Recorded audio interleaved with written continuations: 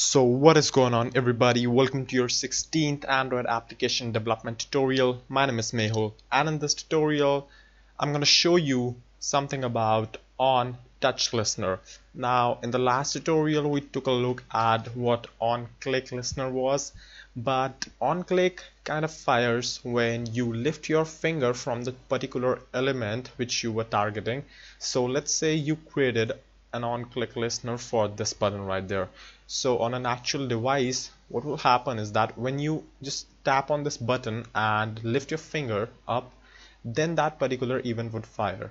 Well, that might be something you want or might not be. Well, in most cases you would like to have some more functionality associated with it, like you want to know when the user touched the screen and how the user is moving his or her finger on the screen, so as accordingly you could place the elements or perform certain actions you want to. So for that you need to make use of something known as an on touch listener. So this on touch listener, just like on create, we could create that on a button, but let's create that on relative layout, right? So we could just get the touch on the layout itself instead of just on a view, so that we could work with these buttons later on as well. So obviously I will need to first of all give it an ID, Android ID. Here we go. Let's just say this is my layout, and let me just copy this so that it's easy to access. Now what I'm gonna say right here is private my layout, or basically this should be private relative layout, my layout. Let's just set it to null for now, and as you can see it automatically imported that for me. Now I want to create my layout equals find view by ID dot id dot my layout, and I need to typecast it explicitly to a relative layout and find view by ID. So now we have my layout inside my layout variable only, so that is kind of similar names. So I need to set on touch listener, right? So I need to set an on touch listener now. So new on touch listener, and here we go. So IDE is doing some code work for us, and just auto completed all that stuff. So I'm just gonna explain that what is happening here. So what is happening is that set on touch listener, just like set on click listener was, would accept a constructor which would then call this function. So on touch, there are a couple of differences. The first one is that on click didn't have a return type, but it does. It has a boolean return type, and I'll just show you why. So on touch has a return type, and it accepts another argument which is motion event, and trust me, you're gonna love this if you like to play around with elements on screen, because motion event is something which would give you a lot of power, and this kind of event, this argument would be used a lot in, like, if you are creating interactive applications, or like even in games you want to place an element where the user is touching the finger on the screen. So this is that kind of stuff. So what I want to do right now is I want to say that toast.makeText get application context, and I was touched, and then I want to say that this is toast.lengthShot. So obviously you know that it would just show me that I was touched, but I need to set it to return true first. Now why the heck do we need return type for on touch? Well, this happens something like this. So you pressed, you just started an on touch on the layout, right? And let's say you have on touch for this button as well and for layout as well. So obviously if you just imagine a little bit, you would immediately recognize that this button is over this layout. So just try to think in 3 dimensions. So this button is placed over this screen film, which is the layout. So that is why this button kinda appears to you. So if you have an on touch event for that particular button as well, you don't want to mix these events. So what happens is that when you return true from an on touch listener, then it tells Android pretty much that you have handled the event and you don't want other propagation to occur. Like, you don't want Android to listen for or supply any sort of data to other events, other similar events, right? So what happens is that let's just leave that.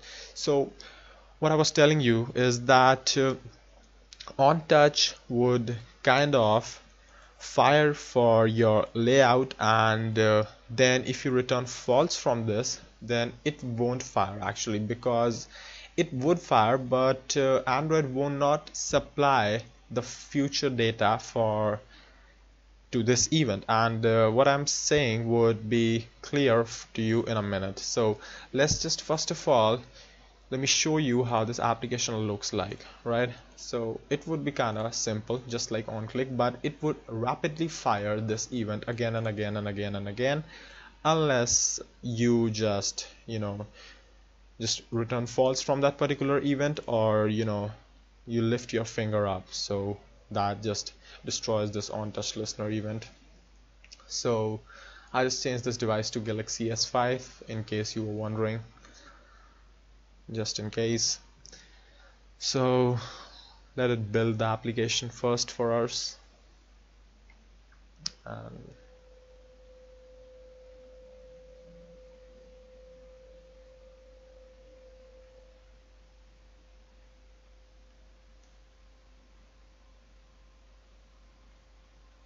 looks like we are done.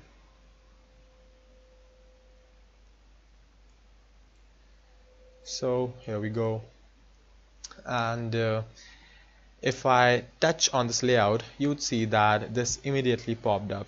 Now the reason is that I am not touching the screen, but the toasts are still appearing, is because toasts kinda cache up in the memory, because they cannot just pop up all at once. So this would just appear the number of times this event was fired, and pretty much it would be, I don't know, if you just slide your finger, it fires a lot of times. So you don't need to worry about memory and all that stuff, and it would take care of that. So I need to show you a little bit better application than this. So what I'm gonna do is, let's pick this button, right? So it has an ID of let's just say lucky ID, because this is a lucky button, because we picked it from the 3, so you can say that. Let's just create this button reference, private button lucky ID is null, right? And make sure to import that, and lucky ID is a button, and find view by ID r.id.luckyID, right? And what I'm gonna do next is something interesting.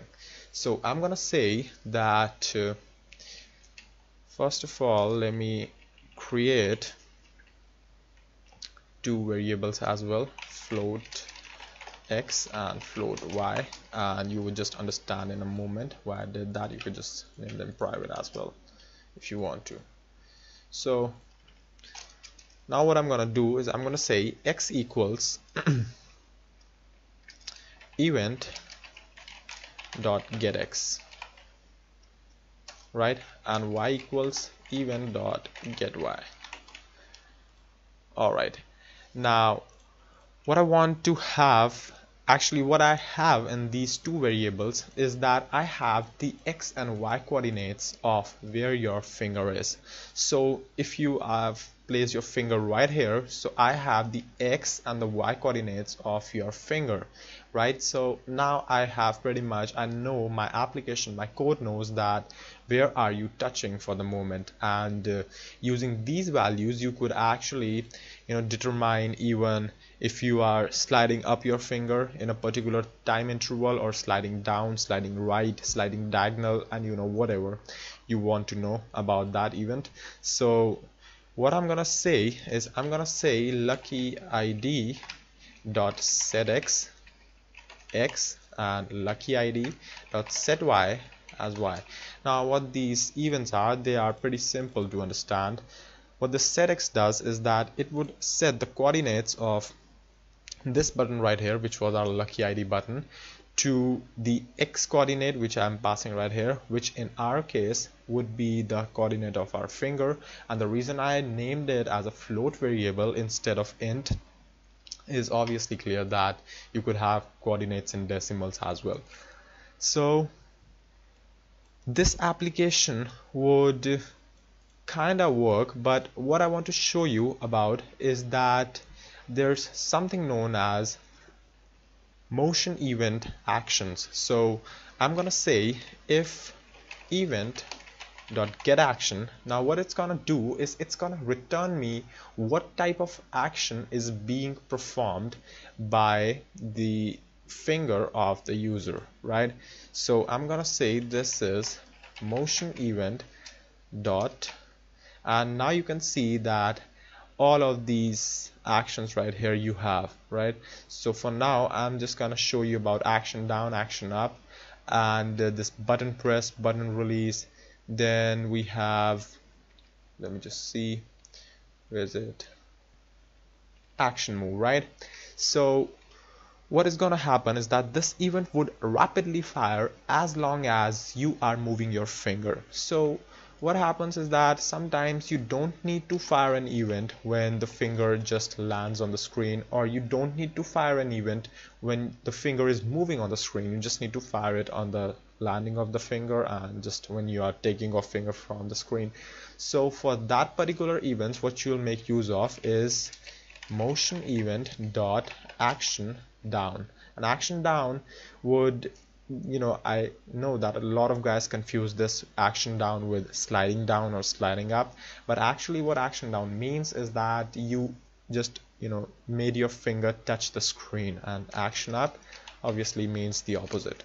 So this action moves means that you are actually moving your finger on the screen. So as long as you are moving the finger on the screen, set this coordinates of the button as follows. Now you might have guessed by now what this code would do. This code would actually pretty much make the button, the lucky ID button, follow your finger on the screen. So make sure to return true right here.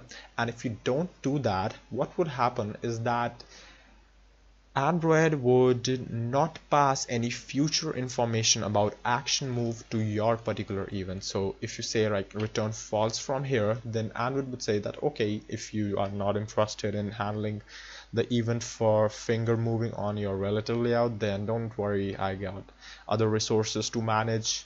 So Android would probably not provide it would not send the event to your particular code block. So right now I'm going to say true, and I'm going to show you what false does later on. So again, let's just start our application and let's see how it looks like.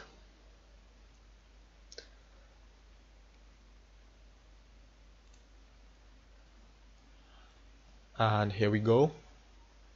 So now when I will click on the screen, or technically I would when touch this Android emulator, then see what happens. Okay, so our lucky button was the first one. I thought that this one was the lucky button. So well, anyways, so our lucky button is actually following my cursor, right? If you see there. So I'm just moving my cursor, and it is a bit slow on the video because of my FPS, as well as this is an emulator, so it would be technically slower than a real device. So you get the idea that particularly this is following my mouse cursor because of the Android this event right there, motion event action move.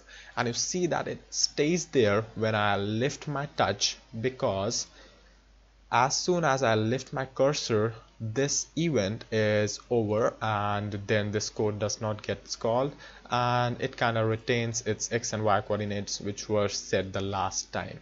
So Now check this out. What happens if I do something like int I equals 0, and I would say that if plus plus of I is greater than 100, or let me just change it to like 100 or 50, any number would work, because I'm just gonna show you something really cool. So I have saved this. Yes, so let's just stop our application and let's see what happens now. And why is it red? Okay, so wait a minute. Here we go, and here we go again. So let's just play our application again, and it's kind of run. This button, I just see it on YouTube very often, so I often confuse it with play, but anyways. So now our application is running. Now pay close attention what is going to happen. So I would start dragging on the screen, and you see pretty much everything works nicely as long as I'm drawing this. I am just kind of drawing circles on the screen. Now that this OnTouch, I told you that it rapidly fires again and again and again and again as long as a touch event is going on. So by the time I release this mouse click, or technically my finger, from this emulator, what would happen is that this I++ would actually make the value of I very larger than 0, which we set right here on this line. So I is technically very large now, and see, I'm releasing this button, right? So it has frozen right here.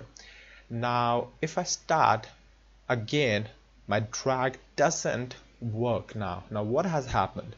Well, what happened is that right here I have said that on touch I want this constructor to fire, and this constructor actually fires this function again and again. So if I declare this I here, then this I would be initialized again and again every time when I touch. But since my I is outside this function, which is called again and again, so that is why when I update I, the first time it fires is that it returns true. So it says that just keep handling that event. So on the first go, it says to Android that I got this, I'm gonna handle this event, trust on me, and all that stuff which would make Android would obey your instructions for this.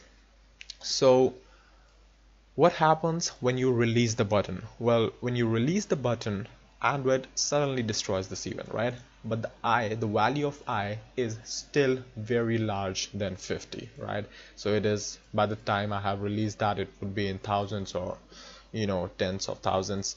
So what happened is that on the next event it ran like this, but it saw this code right here. So it said me that if I++ or ++ I is greater than 50, then return false. Now once this was encountered, then Android knew that I'm just not gonna send any further calls for this event, the action move, to your event, because you just said that you're not gonna handle this, it's not your job.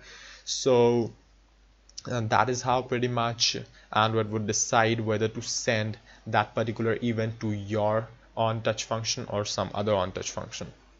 So right here, if you return true, then your event would be fired and none of the other event would be fired, which would have kinda the same functionality implemented.